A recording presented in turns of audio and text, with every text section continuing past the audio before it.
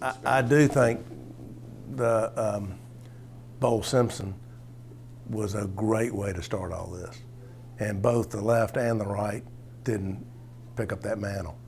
And I think they generally had roughly 2/3 revenue reduction, cost reduction, and then 1/3 some revenue enhancements and reductions.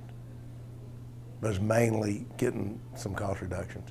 I didn't look at the whole report, but that was generally what I thought. God, that seems like a long time ago, I know. doesn't it? I mean, And it was the right move.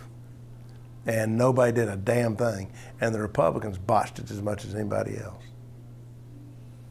And see this whole thing, I don't know if I'm going off the reservation here, but this is a political conversation.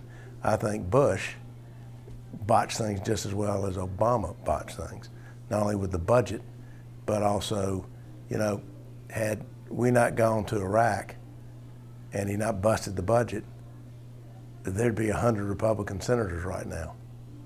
There was that much equity that he blew in that and screwed things up. And what happened in Iraq is he opened up this whole can of worms. And Saddam Hussein had it all bottled up.